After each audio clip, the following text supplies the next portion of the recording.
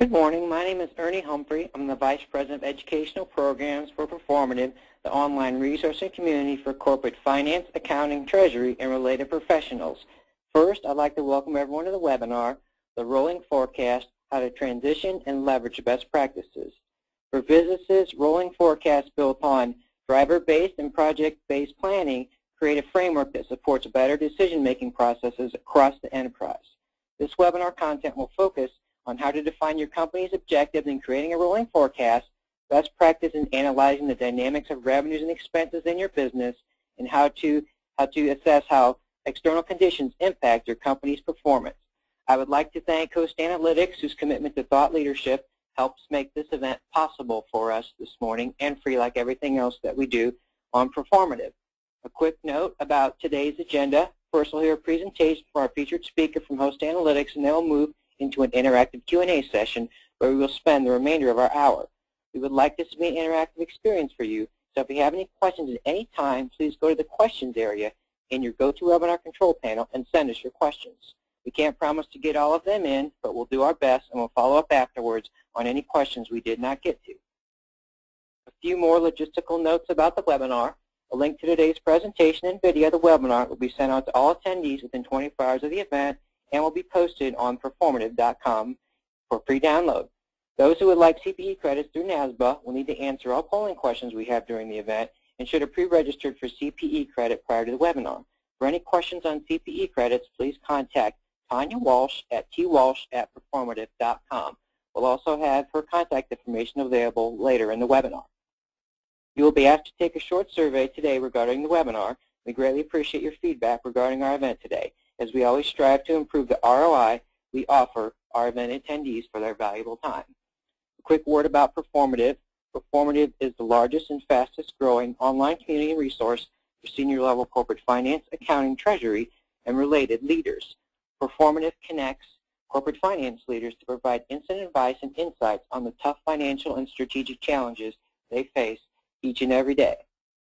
Okay, let's get started by introducing our featured speaker, Brian Dehmler-Buckley, Principal Product Manager, Host Analytics. Brian brings 13 years of experience in the corporate performance management software space to Host Analytics.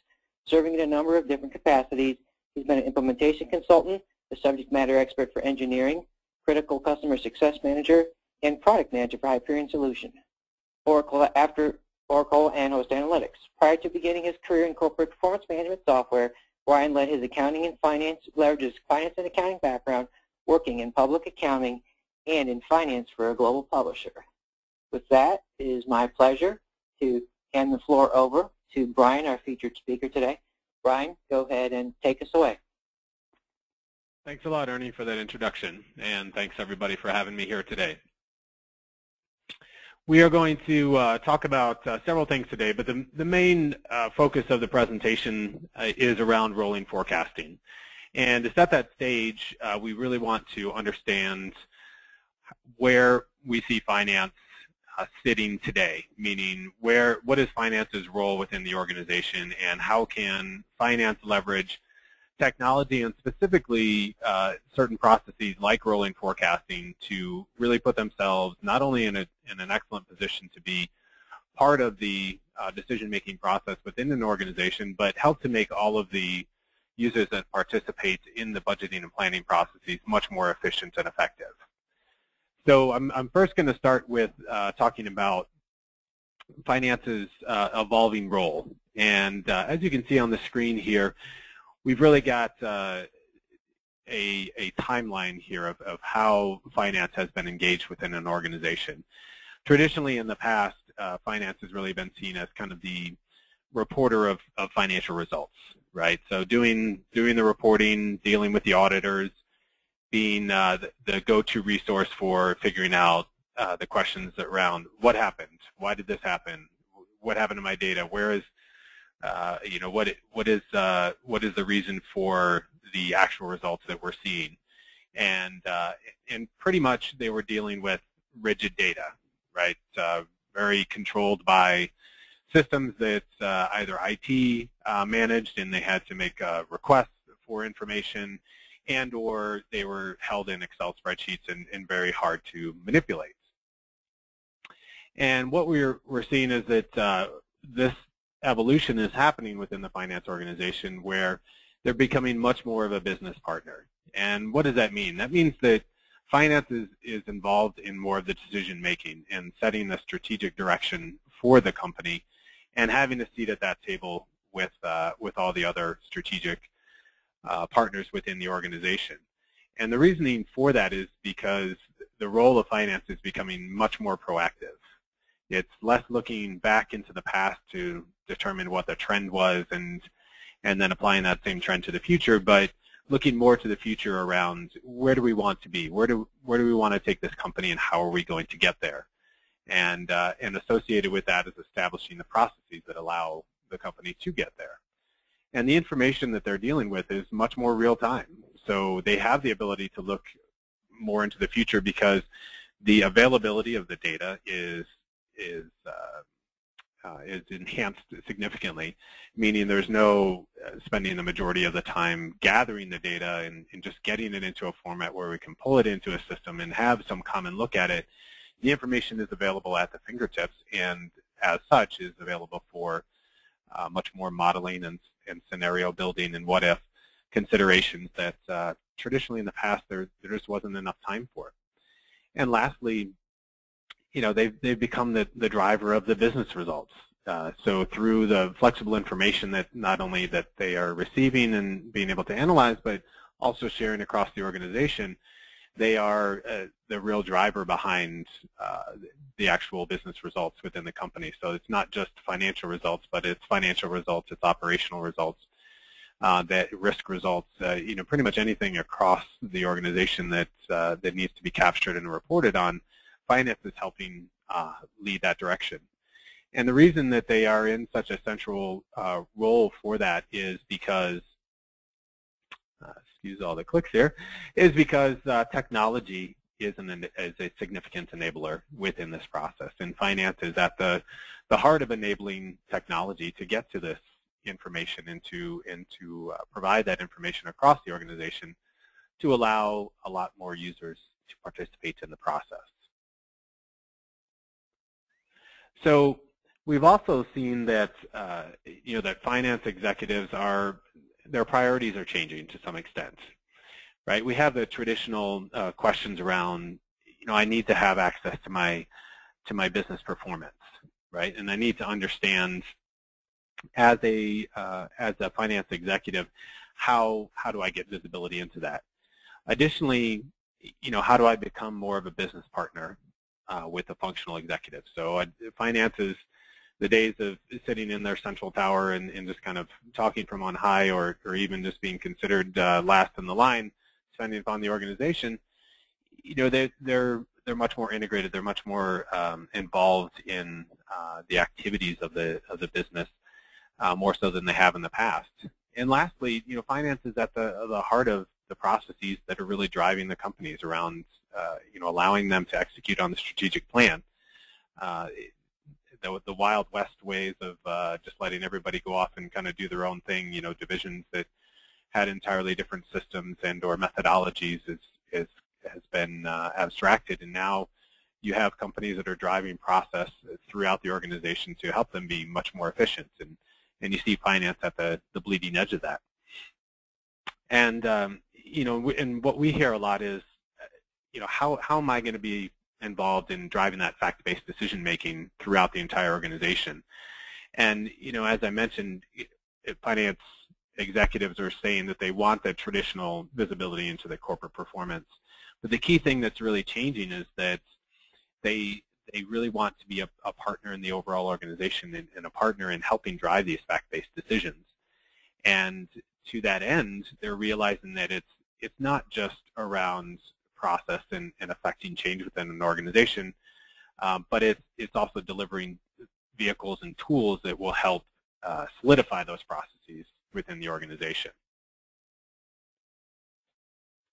So we've done a few studies ourselves at Host Analytics, and most recently we've done one of about 540 finance execs to ask them some questions around how they saw the changing role of finance evolving. And we saw some pretty interesting results.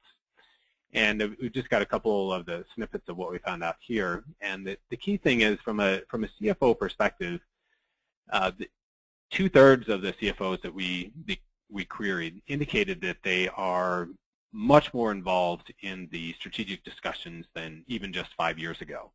So that's a huge shift in a short period of time, which really shows the commitment within companies to have finance as a partner around the strategic direction of the company. Now, some of the more interesting things that we saw were that, roughly a little bit over half say strategy and planning, and then roughly about 1/3 say communication are the most important skills for CFOs. So strategy and planning, that's probably not a surprise, right? Because that's traditionally what finance has been involved with. But 30% indicating that communication is the most important skill for a CFO is significant from the standpoint that, finance is involved in the discussions. They're participating in the communication of processes and direction across all functional areas. And so this isn't just the CFO, but this is, this trickles down to all of the other individuals within the finance organization that are continually communicating out with the functional areas and other users within the organization to ensure not only that they are adopting the processes that finance is putting in place, but also taking the feedback from those individuals and making modifications so that the processes continue to evolve. So those skills are really important. And kind of on the flip side of that, we thought it was really interesting to hear that that the CFOs were saying that financial reporting and accounting seem to be pretty low in terms of priority list around the skill set that is required to be a CFO.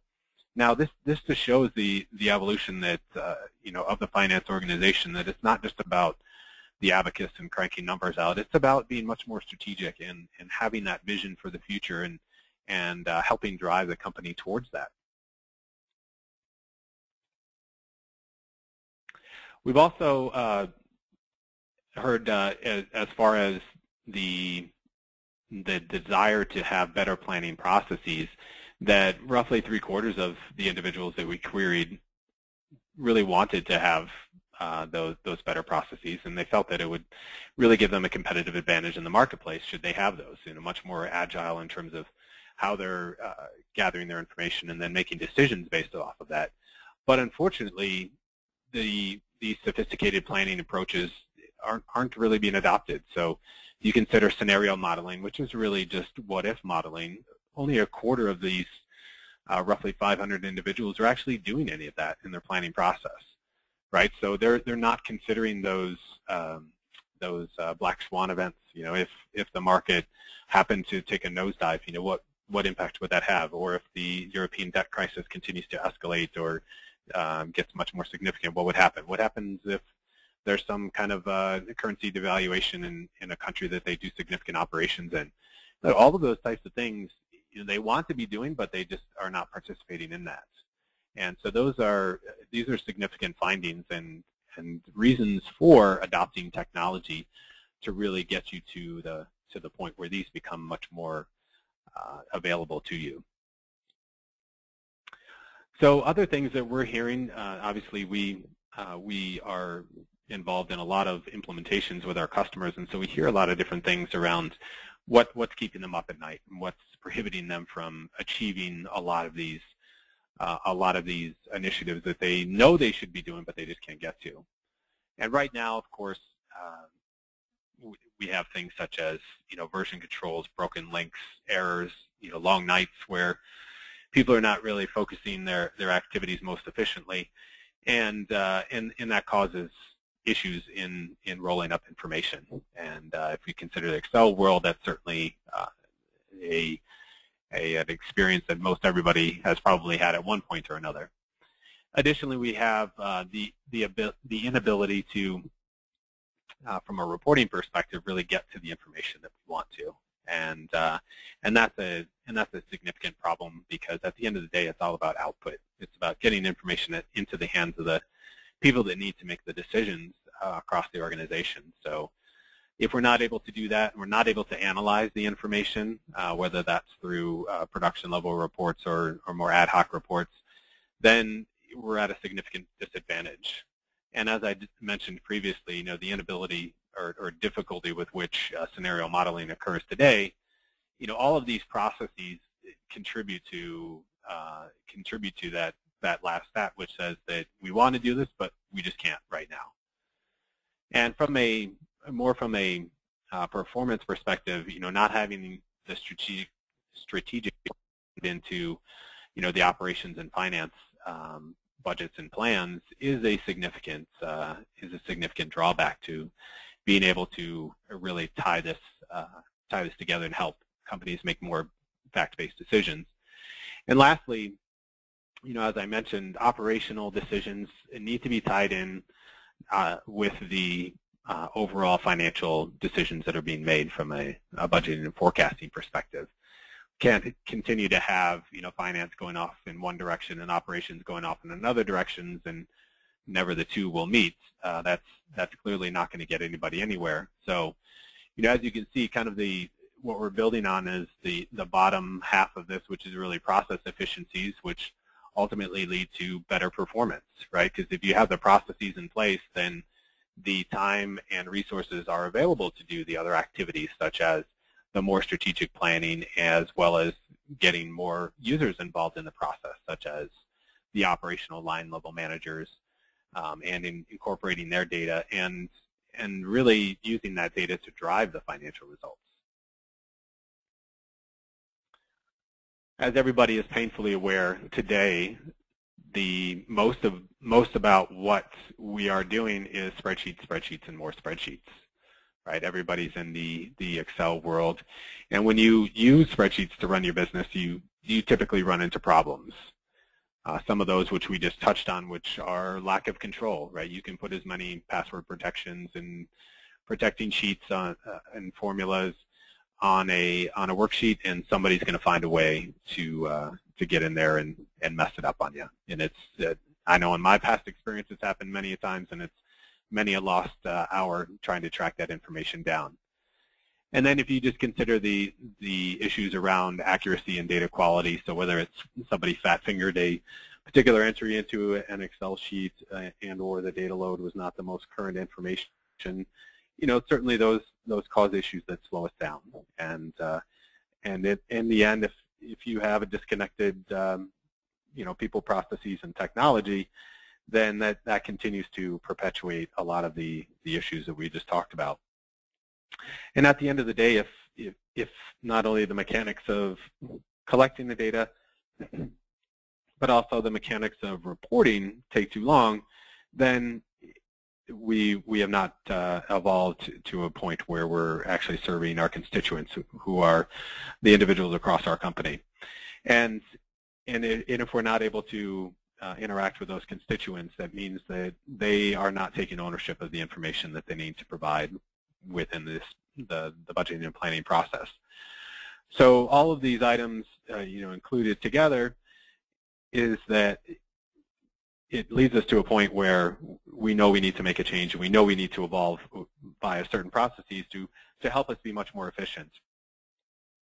And really what we're going to be talking about today, and that's what it pointed out here in this last point, is that we also have to realize that the horizon with which we are looking at the data is not just a single year, but typically it's some other customized set, and that's depending upon your organization. So it could be 15 months out, could be 18 months out, could be 24 months out, could be 5 or 10 years out, depending upon what type of business you're in. I mean, say for example, oil and gas is a much longer horizon that the companies are looking at, whereas let's say a growing tech company, probably 6 months is probably more of a more understood timeline for them to really make strategic decisions. So getting to that, getting to the processes around that, we want to talk today about rolling forecasts. And just really quickly, I'm sure most people are familiar with the term, but just to give it a little bit of a definition and to kind of frame what we're going to discuss today, really what you can see is that everybody wants a crystal ball to be able to peer into the future. And for businesses that desire becoming a top-notch organization, the necessity is to have a vision of the future that allows for not only better but more strategic decision making in the present term, right? So having that forward-looking mentality versus the backwards-looking mentality of the past. So rolling forecasts built on driver-based as well as project-based planning do just that. They create a framework that supports better decision-making, fact-based decision-making. And a rolling forecast simply means that each quarter or month a company projects 4 to 6 quarters or 12 to 18 months ahead. Or, like I said, any custom period depending upon what the organization's industry is. And this allows executives and key decision makers to not only see both a financial and an operational vision of the future. It also will allow them to assess what their next steps are in the execution of their plan. So they can understand what the critical pivot points are, meaning is the economy a pivot point or is it a particular commodity that's a pivot point? And based upon that, better judge the impact that that will have on their plan.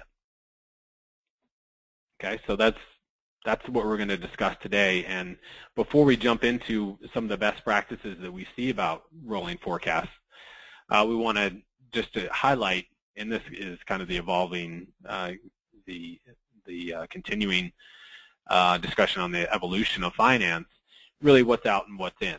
Okay, if we think about it, it's really about being forward-looking, right? It's about being multidimensional in our view of information. It's not just a cost center and account anymore. It's about really looking into the detail around other considerations, such as, you know, what is my product mix? What impact does that have on my financial results?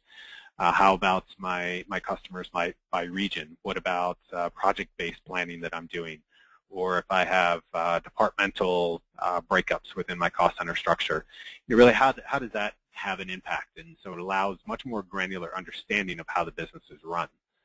In addition, we're involving more people in the process, right? Through collaborative tools. Technology provides a lot of collaborative tools that are available, as well as making information available much faster allows more people to be involved in the process because they're not bogged down with either the education associated with that or the time that it takes to support the sheer number of individuals that are involved in the process. And lastly, it's about including operational and financial data in the system, in a single system that allows us to look at and discover trends around that information. So utilizing things like key performance indicators to measure that performance, not only on the financial data, but also on the operational data as well. So moving on to the discussion around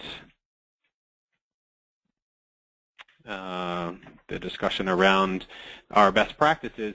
Before we jump into that, I mean, we, as a company, Host Analytics has an opportunity to really be involved in hundreds of implementations a year, and we certainly understand from our customers what are the challenges that the customers are having, and what is the reason that they're investigating these tools. So we see all different types and sizes of companies, and really what we see is that many are planning on an annual basis.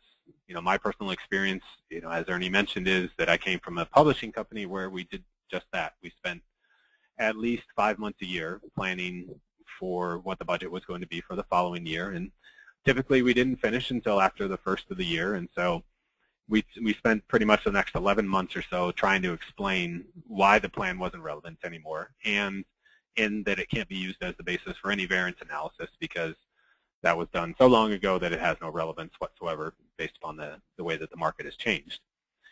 And in the end, we weren't able to change anything. It was static, right? It was something we had to live with, and we just kept explaining over and over the same things as to why the plan was not working for us. So as you move toward a rolling forecast, you'll begin to see the benefits of being able to modify the plan as the conditions require. And as such, we're going to walk through the 9 best practices for rolling forecasts. And the first one is that you need a system, okay? You need a system, and Excel is not a system. It's a personal productivity tool, which is fantastic, and people utilize it, and finance, especially finance executives, will never walk away from that tool, and that's fine. but the recognition is that Excel is not that system that will allow you to get to the efficiency that you need to really be a partner in the organization. So in the next 8 best practices, we'll outline what the functionality and practices are that will outstrip the capability of Excel spreadsheets. And the first, like I said, is that as far as the system is concerned, is that you need to have when you're trying to adopt a rolling forecast methodology, is in Excel, is that you can't really keep it up to date because it's not just a single forecast. It's an iterative forecast that's constantly changing, and Excel is not really a solid tool for utilizing that or for leveraging that, excuse me. And so if you consider once a baseline forecast is created, additional analysis and versions are going to be required to not only understand the impact of major and minor alterations to the plan, but also run the plan against different drivers. What if I increase my spend by 10%, or what if I cut headcount by 25%?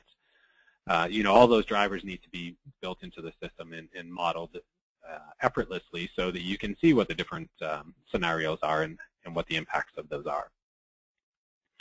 And so that's where a system really comes in, is that it allows you to do that type of integrated analysis, meaning you're not only collecting the data and you're preparing the data based upon assumptions, but you're also running these iterations and then ultimately reporting the data out. So, and that's really where a system allows you to excel as an organization. So the next best practice is really understanding the broader objectives of the business. So you need to understand what the objectives are for creating a rolling forecast. Now, it may sound obvious, of course, but our experience is that this is probably the most often overlooked item as far as establishing a rolling forecast. But it's important, as this will drive all of the other best practices related to rolling forecasts. So that you have to ask yourself a question: what are you truly trying to accomplish by moving to a rolling forecast? While the overall objective of planning is to not only create a financial view of the future and to know the decisions you need to make, but it's also to understand the financial impact of those decisions before you need to make them. So ultimately, your objectives and the focus for the rolling forecast will dictate the areas of the plan that need more detail. So overall, you're trying to get to a financial vision of the future that allows you to make these decisions.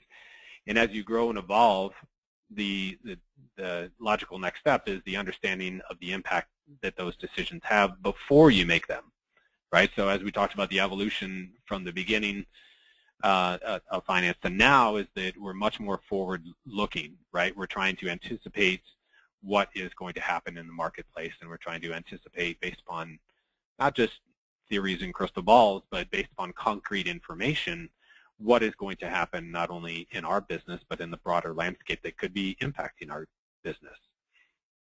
So if you consider different things like, what are really the drivers behind the business, right? Is headcount a driver to your business? Let's say you're a services organization, very people intensive, and as such, you need to understand how, increase and decrease in heads or the availability of skilled workers in the marketplace truly has how that impacts your business. Similarly, if your broader objectives are focused on acquisitions, then your forecasts and models need to take on a different view to accommodate those acquisitions. How do we roll new divisions into our company? How are we going to onboard these additional employees, and are we going to keep the offices that they're currently in? A lot of those strategic decisions need to be baked into your plan. Similarly, if expansion is your goal, you may be more focused on a capital structure. And lastly, let's say you have decisions around leasing versus buying, let's say, from a capital structure. Those are certainly things that you want to have baked into your plan so that you can understand how those objectives really impact your business. Now, the next you probably might say is even more simple than the last one, but you need to identify what the rolling forecast duration is. And but it's really critical that you give this some consideration up front to ensure that how you're defining that forward-looking period is related to the actual running of your business. Okay, so a couple of questions you need to ask yourself is, what is a relevant time period and what is an actionable time period? So is it going to be 12 months? Is it going to be 24 months? And then you also need to consider, what is the frequency? Are you going to be performing a monthly forecast, a quarterly reforecast, or some other custom length depending upon the nature of your business? And to continue to really analyze and understand what the appropriate duration and frequency is you need to ask yourself some additional questions as far as, what happens when we're 1 month into our plan? What are we going to do? Are we going to drop a month and then pick up a month, so do a true rolling forecast, so that we're always looking out 6 quarters or 18 months out? Or are you going to have a fixed end to your cycle, meaning if it's 12 or 18 months out, that you continue to iterate down so that it's 17, 16, 15, 14 months, so on down the line. And again, that really is personal preference. The majority of our customers that we see typically do a traditional rolling forecast, which is you drop 1 month and then you add another month. The couple things to consider as you're determining what the actual duration of the period is to really understand 2 things, both fluidity and comparative purposes. So fluidity means, how does that data that is added, how does it affect the end of the window, meaning the end of the duration? It needs to be impactful. So if, for example, you are, if sales 15 months out, for example, are dependent upon capital expenditures made today, then your planning time frame will need to at least go out 15 months. It may go out 18 months if there truly impacts beyond that 15-month window. And then from a comparative perspective, it has to be referenceable, meaning you have to be able to report that back against some baseline. So as you're adding in actual information and dropping forecasts, that has to be comparative information, so that you're looking at forecasts versus previous forecasts or forecasts against actuals that were previously reported. Okay, so rolling into the next one, we want to understand the related drivers, and drivers being are absolutely key when you start thinking about more regularity in forecasting. So if you're planning annually, for example, and it's a once per year exercise, drivers are very important to providing understanding and accountability for how the plan is being driven. But they're not nearly as important as when you're forecasting and reforecasting on a regular basis. So when you think of the magnitude of the pieces of input that are involved in the process and you begin to touch those moving parts over and over again, it becomes much more cumbersome. So if you have 15 drivers, let's say from a budgeting perspective, and you're trying to hit all 15 drivers during the forecast and reforecast process, that could become a fairly lengthy exercise. So as you begin to forecast on a more regular basis, you need to begin to leverage those drivers that truly impact your business. And the use of drivers will help provide the flexibility in the planning process and also the agility when you replan or create alternate plans, right? So if you consider kind of the 80-20 rule that from a budgeting or forecasting perspective, those drivers are the significant ones that are driving the 80% of your business, right? And so you want to understand what you can tweak in those drivers so that you're not spending an inordinate amount of time going through the detail to understand all 80%. So you're just tweaking the drivers that impact that 80%, as well as the key drivers that are focusing on the 20% of your business. So it's not necessarily about getting to all of the detail, but it's really about hitting those key items that not only are you going to impact your business off of, but what you're going to report off of as well. And so if you can consider from engagement, meaning getting more individuals involved in the process, if you can offer a process whereby they are focusing on the key aspects of their business and they're not having to weed through every single line item that they created in the budget, and really put that forth in front of them, then that makes the adoption of the rolling forecast that much more successful. And in the end, that allows them to be much more efficient managers because they're putting the focus on the things that really affect their portions of the business. allocations from corporate, for example. They can't affect those, so they should not be concerned about those. Those should just be drivers in the business that are provided to them automatically. And over time, some of these drivers are going to be replaced as they are found to be either inconsistent predictor of results, and/or there are stronger drivers that become available through analysis. And that's just the natural evolution, and that's a significant advantage of the rolling forecasting process, because without that process, either you as the finance executives or the line level managers would have never determined that those indeed were the true drivers behind the business. Now, on top of drivers, you also have your standard operational plans that may consist of larger initiatives. And if you consider these larger initiatives like capital and strategic projects, then you need to find a way to section off these projects so that when you're analyzing the business, you can truly understand what is the impact that these projects are having across the organization. So they're typically larger initiatives, meaning that they may not be 1 month, 2 month, 6 month, 8 month projects. They're probably grander initiatives, and they may be things like IT upgrades, or moving to a new corporate location, or deciding to build a new plant, or expanding into a particular geography that hadn't previously been sold into. So we found that when companies are assessing these types of projects, that it is better to have the ability to layer them into the plan. And what I mean by that is that to be able to consider them separately, right? Not have them mixed into other plans or spreadsheets that are floating around the business. So let's plan for these projects as a separate activity, and then give ourselves the opportunity to ask, what if? What if we include it this year? What if we wait until next year? What if we include it this quarter, or maybe we push it forward a quarter? What if this starts in April versus June or July?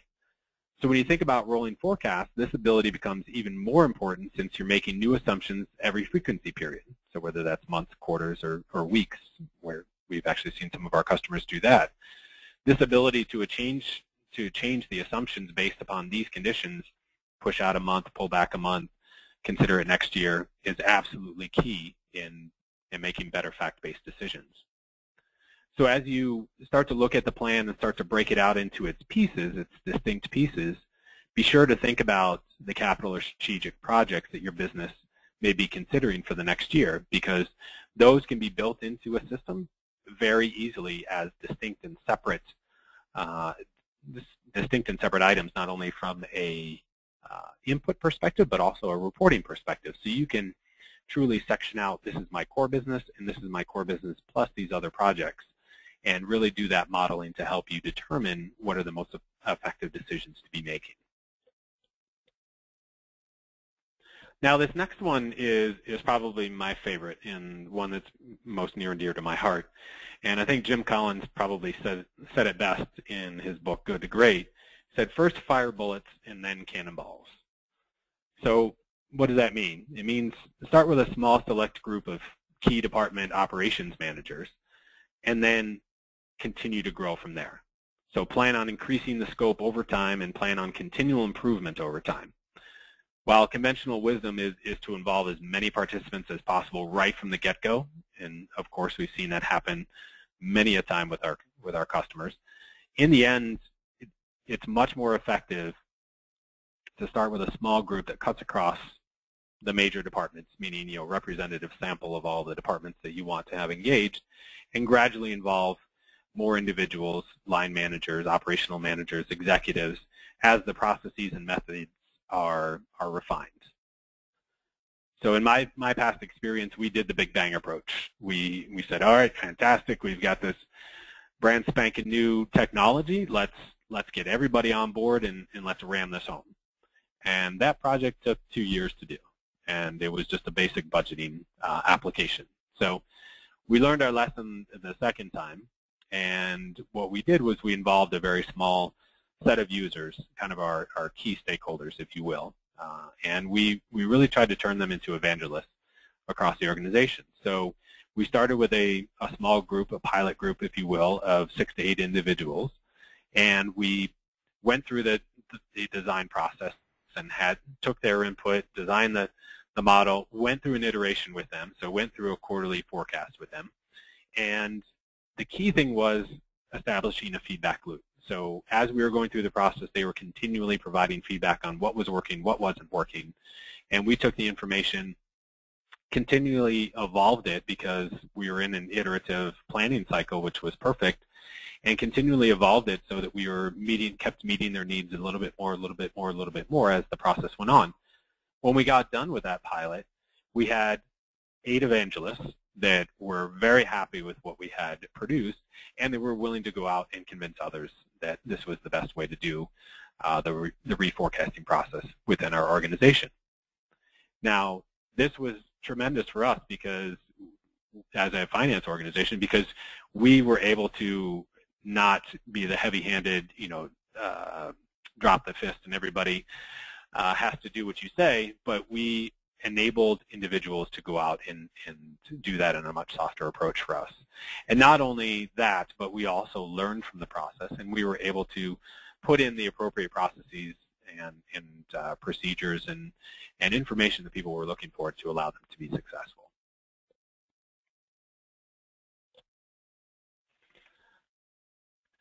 Now, going along with kind of starting small, in the same vein, we also want to consider creating a baseline plan. And the concept of creating a baseline is really, in our experiences, that most companies we speak with rush to the end of the planning cycle. Right? There's no concept of a baseline because there's no concept of alternatives. Right? It takes so many resources to finalize a plan to measure the business against that they're just happy to be done with the one version. So as you begin to think about the processes and the tools that you're using to evaluate and to help you get there, it will be important to begin to think about creating a baseline and to iterate with it. So use it as a vehicle to help understand the impacts of decisions before you make them, not just what the current financial view is. So we can really consider the rolling forecast as the baseline plan, right? You need to have something to jump off against. So this could be the budget, it could be a rolling forecast, whatever it happens to be. There has to be something that the individual manager, they're constantly going to be going back against.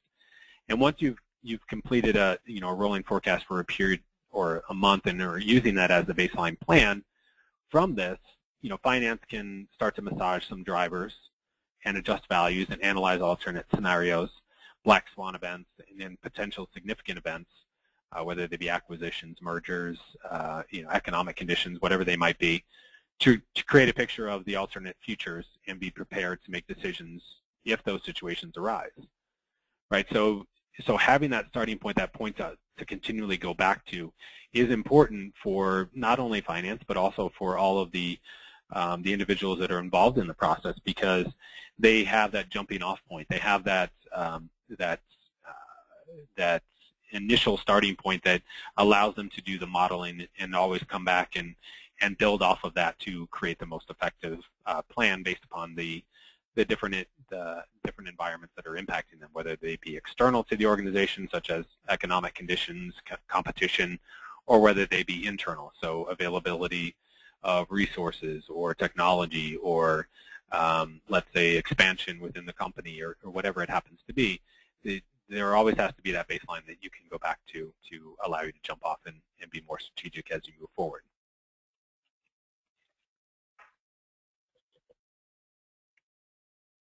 Now, the next one is tying to strategic plans. So this is very similar to kind of the previous one where we talked about creating a baseline plan. But for strategic plans, traditionally in the past, strategic plans have been kind of done off in a silo, right? A small number of individuals theorizing about where the company is going and setting that direction and reporting that to management or the board or whomever and saying that this is where we're going to go.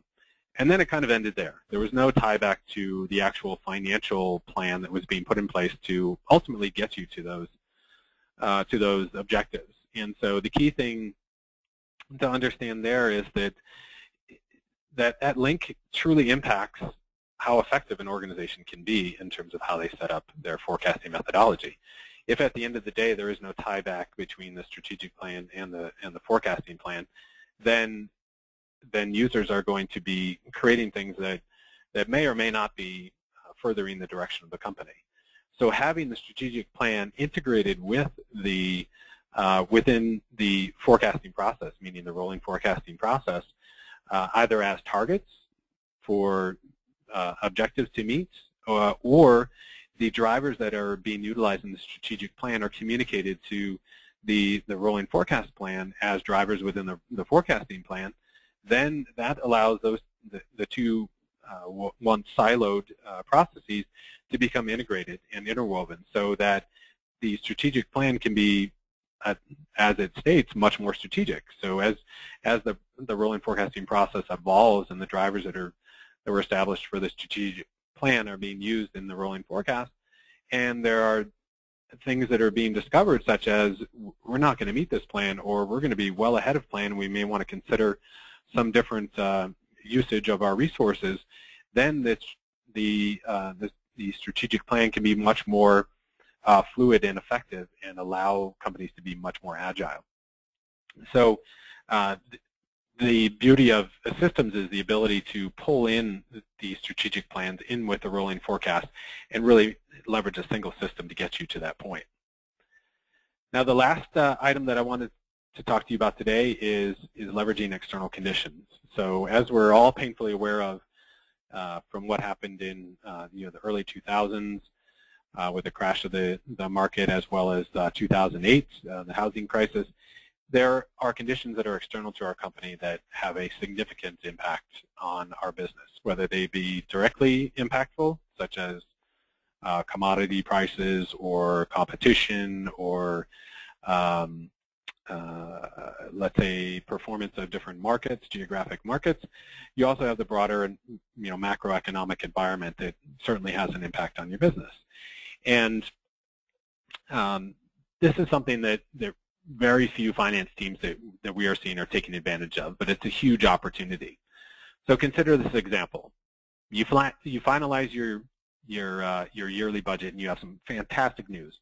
You grew the business by 35%, while margins increased 15%. Great results. So we just exceeded our plan. Our plan was accurate, of course, because we exceeded it, and therefore we exceeded all of our goals. Everybody's smiling, patting themselves on the back. Here comes the bad news. As we grew by 35%, our two main competitors grew by 50%, and their margins were up by 20 points. So all of a sudden, our results don't look that fantastic after all. So this is another area where most finance departments don't have the time or the tools to consider what the rest of the market is doing and how they will affect their plan. So this is a great example of what can be accomplished. One of our customers, using a host analytics tool called Decision Hub, is able to pull in external data through Edgar Online, who reports basically all the SEC submissions to the Edgar database, and looks at his 4 biggest competitors. Not only does he benchmark against these competitors on financial metrics, such as top-line revenue, margin, expenses, but he also takes that data and the margins and flushes them through his plan. So he's basically able to answer the question, if we had their margins, what would our bottom line look like? So this provides tremendous amount of context to his own plan and allows him to walk into discussions with management, with the board, and be much more confident in his ability to explain what the direction of the company should be. Okay, so there's a wealth of information that's out there, and it's at people's fingertips. And so leveraging a system that interacts with that data and allows you to consume that data not only informs the individual reforecasts and plans, but also gives that justification for making these strategic decisions as well. So in summary, as I talked about, the system is key, and you really need to focus on ensuring that your objectives are well defined up front, and that you have the appropriate duration and comparative periods defined in your system so that you can get the reporting out that you need to that is meaningful and impactful, so the decisions that you're making can truly get you to that next level. and that you really understand the drivers behind the business and how those drivers will impact the performance, and really understand what is a good number of drivers for you to really try to impact within a forecasting cycle, as well as ensuring that you can strip out these larger projects and report on them distinctly, so that you can understand the core business versus these more long-range projects and what the impact of that has on the business. And again, start small, start small, start small, because that is going to get you to success a lot faster than trying to do the big bang approach. And in the last 3 items, basically tying your rolling forecast as your baseline plan, and ensuring that the strategic plan is tied in with the forecasting process, so that the drivers that are leveraged in both make sense and that they're utilized effectively. And lastly, that you're accessing information that is external to your organization that will allow you to make those better fact-based decisions. So with that, I thank you very much for your time today, and I'm going to turn it over to Ernie. Thank you very much, Brian, for that insightful content. Now we're going to go ahead and launch our polling questions. We would love to have everyone on our audience today participate in the polling question. The more observations you have, the better. And note that we share the benchmarking information on performative.com. For those of you who are in the audience for CPE credit, you need to make sure that you answer both of our polling questions. I'm going to go ahead and launch the polling questions as we begin our Q&A, so we can take full advantage of our opportunity to leverage Brian's extensive knowledge and experience. So, and then again, if you have a question you would like to have answered, please go ahead and ask it in the control panel for us there. So, Brian, you mentioned, go ahead and ask our first question here. It seems as if there's been kind of a resurgence in people looking at rolling forecast. What would you say are the conditions in the marketplace, that are inspiring people to take another look at the rolling forecast? Are the economics changing on some level, or what do you think is driving that? That's a good question, Ernie. I think there's probably 2 key things. One, which I touched upon in the presentation, which is the fact that the world is changing at the speed of thought, and as such, the traditional budgeting process and or forecasting processes that companies have engaged in the past are really becoming out of date so quickly that it's hard for them to make decisions about where to take their business because the information that they're utilizing is very stale. And rolling forecasts by nature allow companies to have much more of a real-time as well as proactive view into the future, and companies realize to stay competitive that they need to have that. And I would say the second thing is that technology is evolving, right? There are systems that are out there that are enabling companies to not only get the information on a more real-time basis, but allow them to give them tools to analyze that data, so that the inputs that are coming into the systems are much more informed throughout the process, so that at the end, when they're reporting the information out, that they have better justification and assumptions that are utilized along the way, as well as in certain instances, they're actually incorporating much more data that helps inform, again, those decisions that they didn't traditionally have in the past. So the combination of those 2, I think, are probably the 2 biggest drivers behind the consideration for rolling forecasts.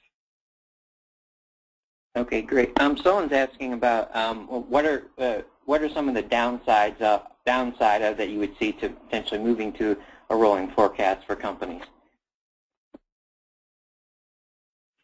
Well, I would say implement it effectively. I don't see many downsides to having more information to base your decisions off of. I say that kind of flippantly, but it's true. Having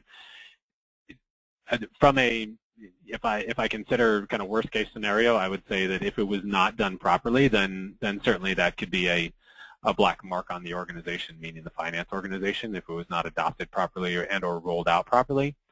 leveraging the best practices that we discussed today, that could certainly have an impact to the finance organization. But I think if you leverage the best practices that we discussed, there really is not a downside, because putting the information not only into the hands of those that should be accountable for it, meaning pushing that down throughout the organization, but also making more information available that is relevant and actionable is only a good thing for organizations. Okay, great. Can you give us a little more insight? Someone's asking. You mentioned, how people are. There's the ability to look at external conditions and external drivers. What are the, what are some of the things again that people are looking at other than straight financial statements, and how are they pulling that into a system? Sure. So so within Host Analytics, we have just to use a couple examples. We have the ability to, we'll start simple, to pull in currency rates, so programmatically. So customers can get currency rates real time and do some modeling off of those currency rates to determine hedging strategies and or ability to move into different markets, let's say, that they might be considering. Then building on top of that, we also provide information such as leading and lagging indicators, and so these are both financial as well as operational indicators. And so there's a lot of data vendors that are out there, and you can get information, let's say, such as consumer price index information or producer price information, as well as consumer sentiment information, housing starts, those indicators that can be used to help model what your business is. So let's consider you're a security company and you do home installation security systems. Well, the number of new homes that are being built is certainly a driver of, could be a driver of your business. So utilizing indicators like that to help inform in certain geographies what your expected business could be is one way to leverage those indicators. Another type of external information that we pull in that I kind of touched on in the presentation is financial metrics, meaning income statements and balance sheets, but also key metrics based upon those financial statements. So what is your asset turnover? What is your, compared to your competition? And in really taking that information and, again, helping inform your decisions. And then lastly, having access to KPIs and how to set up KPIs so that you can most effectively monitor the performance of your organization and really push that down to the people that have responsibility for managing those key indicators. So if you consider, key performance indicators of, let's say, in the healthcare world, bed turnover in hospitals, let's say.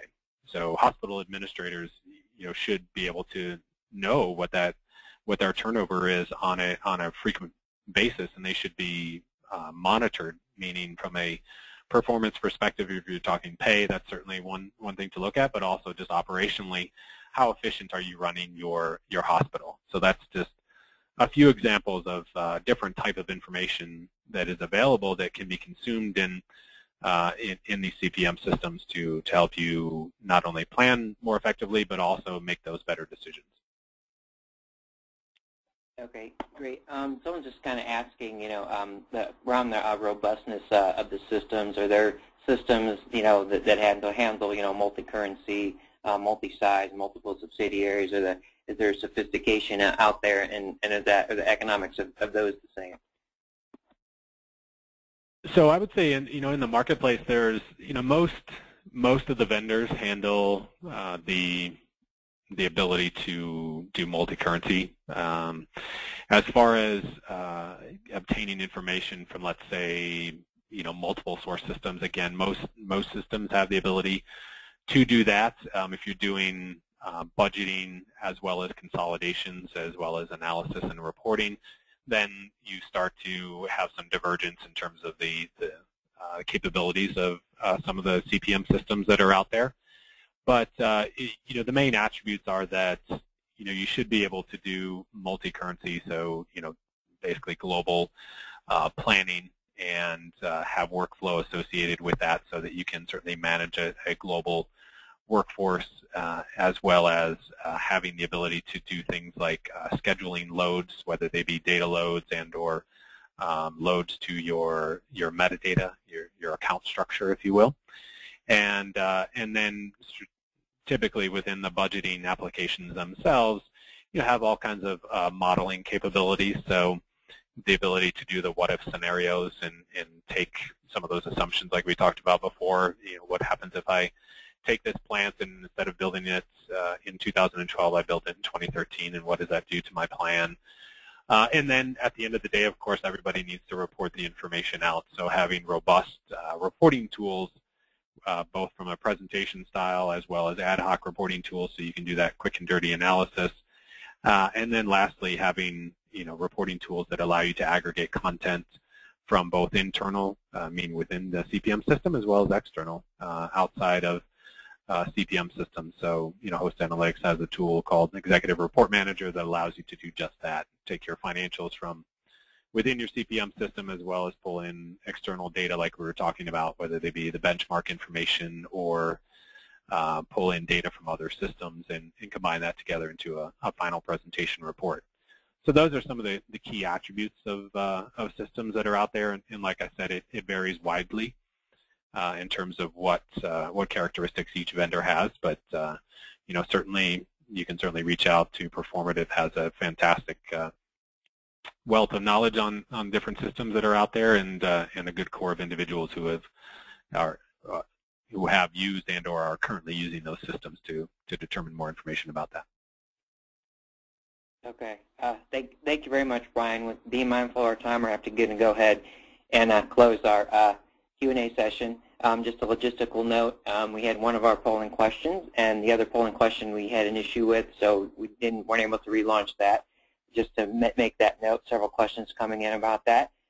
We'd like to thank Brian for his time and insight. If you'd like us to connect with Brian, please indicate that on the survey we'll ask you to take immediately, including the webinar. Brian is a leader in his field and an excellent source of information on today's topics.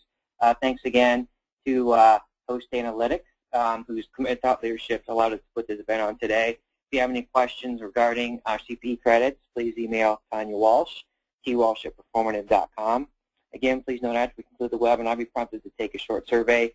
We always want to maximize the ROI that we offer for our attendees at each and every one of our events. Finally, I'd like to thank everyone in the audience for their valuable time, and we hope to see you all on at future events and on performative.com. Have a great day, everyone. Thank you very much.